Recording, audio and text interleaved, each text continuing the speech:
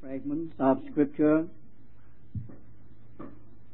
in the Gospel by Luke, chapter 2, at verse 34. And Simeon blessed them, and said unto Mary his mother, Behold, this child is set for the falling and rising of many in Israel, and for a sign which is spoken against.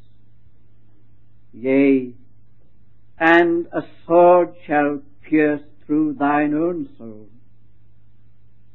that thoughts out of many hearts may be revealed. In the 22nd chapter, the same Gospel, at verse 31, Simon, Simon, behold, Satan asked to have you, that he might sift you as wheat. But I made supplication for thee, that thy faith fail not. The Gospel by Matthew, chapter 26, verse 31. Then said Jesus unto them, All ye shall be offended in me this night. For it is written, I will smite the shepherd, and the sheep of the flock shall be scattered abroad. And the Gospel by John, the Gospel by John, chapter 17,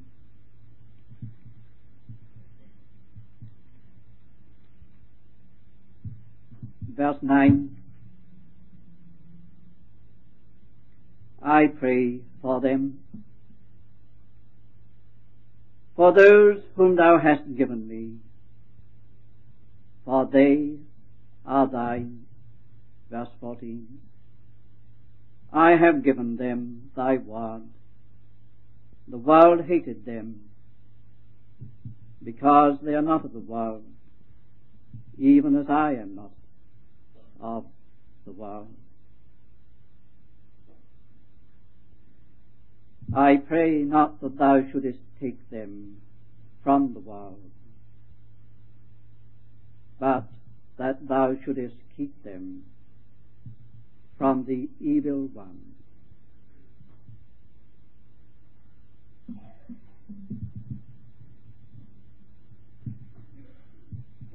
There are a number of other passages that I would like to lay alongside of those, but just one more in the letter to the Hebrews, chapter 7, verse 25. Wherefore also he is able to save to the uttermost them that draw near unto God through him, seeing he ever liveth to make intercession for them. I do want this word this morning to be an establishing word by which we shall be strengthened in our life in the Lord. And there are two sides to this word.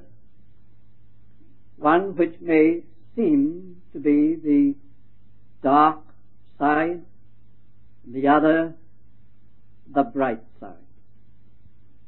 These passages which we have read, which as I have said are but a selection from a number of others of like kind, bring before us the tremendous ordeal of the cross. what a lot was going on in the unseen during those hours from the arrest of the Lord to his death. I mean, in the hearts of people, with all the movement and the activity, the excitement, and everything else on the outside, there was a corresponding activity going on within lives. That prophecy of Simeon to Mary was verily being fulfilled. The hour when the sword pierced her heart, the thoughts out of many hearts were being revealed. The heart of Judas was revealed. The heart of Simon Peter in the judgment hall was being revealed. One by one, they were passing into this terrible ordeal until they were all included. All ye shall be offended because of me this night. Sheep will be scattered abroad when the shepherd is smitten. And I have not read these other passages about Judas and about their all forsaking him and fleeing or following afar off. It's all a revelation of the heart in the hour of the cross.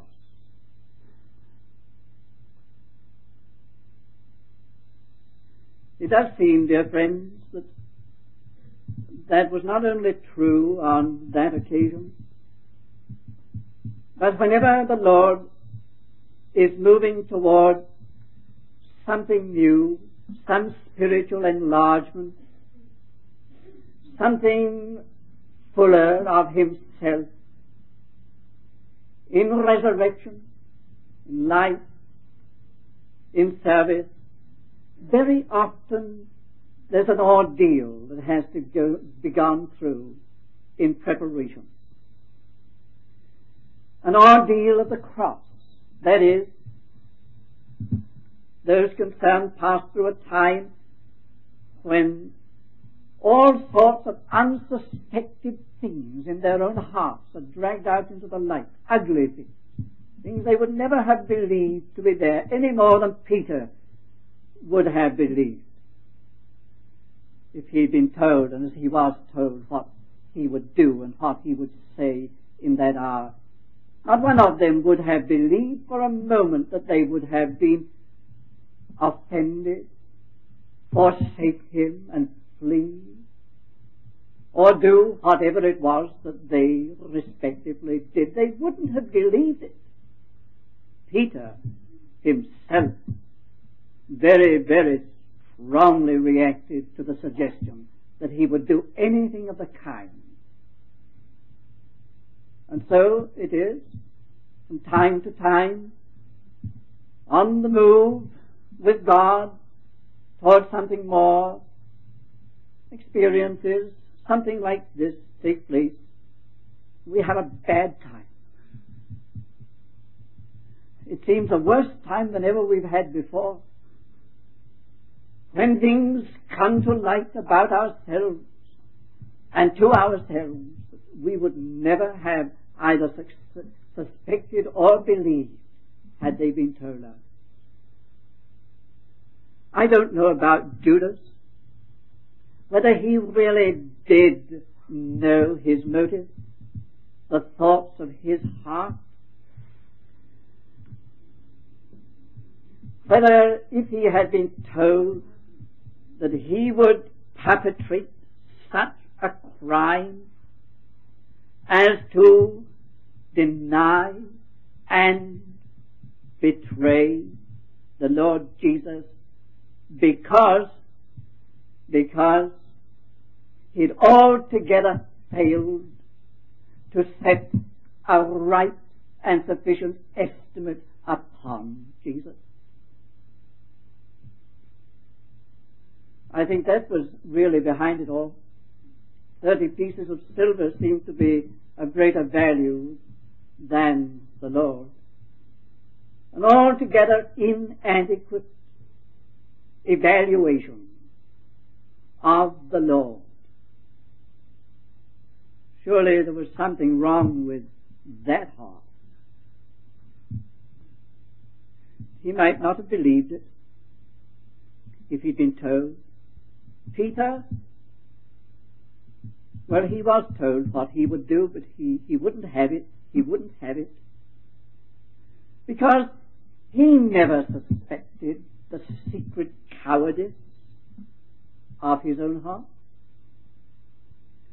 Man who can face storms upon the sea with a good deal of physical courage very often breaks down when it's a matter of spiritual courage or moral courage. And he perhaps was mistaking his physical courage for moral courage and never suspected that cowardice of his own heart, and never would have believed that a situation could arise where with all his might he would seek to preserve himself. Self-preservation deep in his heart. He wouldn't believe it. It was all being brought out into the light. And then as to the rest, the other 10, they all forsook, fled. They would never have believed the infinite perils of unbelief. Lord had told them again and again what was going to happen and what would eventuate from his suffering, death. No, deeply rooted was this unbelief. This could never happen. This would never happen. They neither believed in his death nor his resurrection. But they wouldn't have said they didn't believe in it. There was something there, unsuspected. Was it the strength of unsanctified ambition? A kingdom in this world and a place in it? Was that covering up so much more that they could not believe in his death? Their kingdom went if that happened. Well, it was a tremendous night, a terrific ordeal, and really it's a wonder that anybody survived. Only one man did not survive. Judas. Judas did not survive, and the Lord Jesus said, "Them have I kept, them that thou gavest me. None of them is lost except the son of perdition." Now I'm not going into the story of Judas, but let it be said here, lest anybody ever should, and sometimes Christians do get into a state where they do take hold of Judas and range themselves alongside of him as absolutely hopeless and having committed the unpardonable sin. There's no forgiveness. Remember that Judas was a lifelong, calculated, coldly calculated course. The word in Hebrews, which so many people do take up in their dark time, about it is impossible to restore such a one again to repentance, has connected with it this: Remember this. Seeing that they willfully.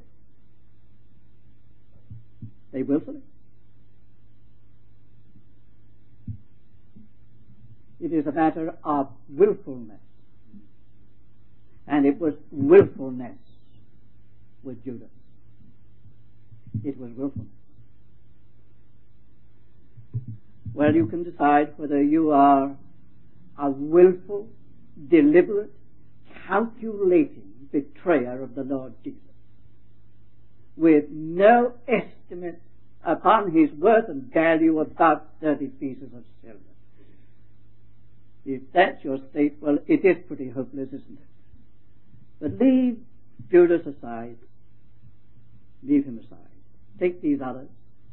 We are surprised, we are amazed, are we not, that any of them survived and came out.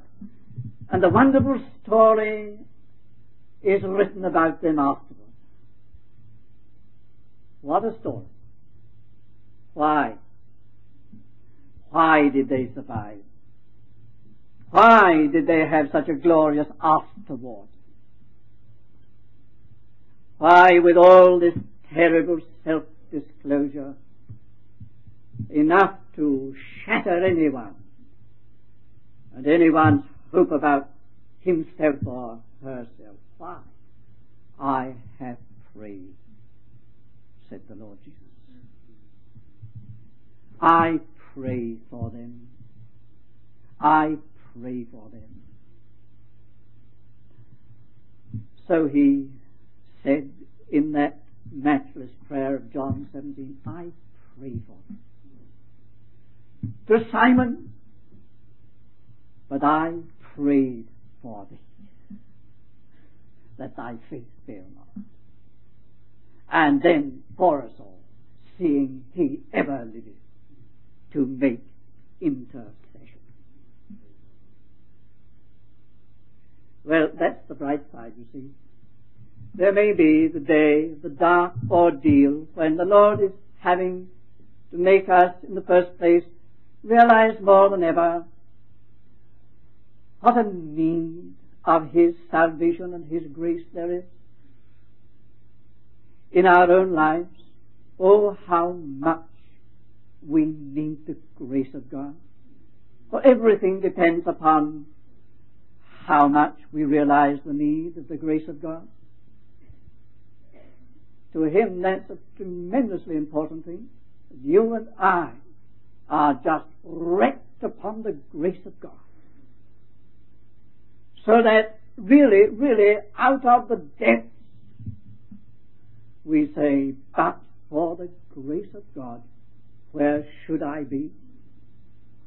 You know, we don't realize that all at once when we first come to the Lord. Some do come out of the depths and are able to say at once, oh, the grace of God is unspeakably wonderful. But there are a large number who do not have that deep consciousness to begin with. But we've got to have it sooner or later, that our whole position, our whole future, our whole hope rests upon the grace of God. And that has to be not words, not doctrine, but something that is wrung out of a deep experience and consciousness. And to bring that about, these times of self-disclosure seem to be necessary, that we might learn more the meaning of His grace. But oh, when we are going through, well, Peter, how shattering it all was to him to realize what was there all the time, what had been there all along. How shattering. And no doubt that was true of the others who would never have believed or suspected. Now it's all so true. They are just like that after all. Just like that. No one would have believed it about themselves. Yes, a shattering thing is this self-discovery. How shall we get through? Well, dear friends, the establishing word is that he who prayed for them, the 11, and he who prayed for Simon Peter, the one, and got them through by prayer, ever liveth to make intercession for us, and will get us through. Solid ground under our feet is the intercession of our Lord, which is going on now. What is our hope? Where is our hope? What is our confidence? Just that. When we cannot pray ourselves, sometimes that's for ourselves. And when we seem to be at the end of being able to pray for someone else, he ever liveth to make intercession.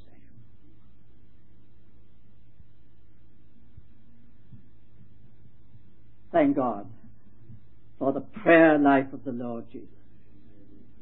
It does not relieve us of responsibility or exonerate us from carelessness in this matter, but when we have reached the end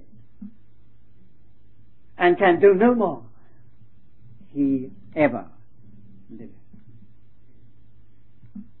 To make intercession. He lives to make intercession. Why does he live? Why is he alive? To make intercession until he has got us. You read that prayer in John 17 and look at them. He says, all ye shall be offended because of me this night, for it is written, I will smite the shepherd, and the sheep of the flock shall be scattered. I pray that they all may be one. Yes, scattered hither and thither, like a broken vessel, with its pieces, its fragments all over the place. And then, after his resurrection, he collects the pieces from every place and brings them together, and the prayer is answered that they may be one. Be one. And Peter standing up with the 11. Day of Pentecost, the prayer answered. They are one. They are one.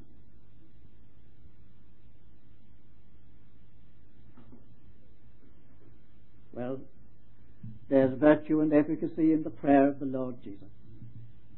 The cross reveals much which disheartens and disconcerts and would bring us to despair.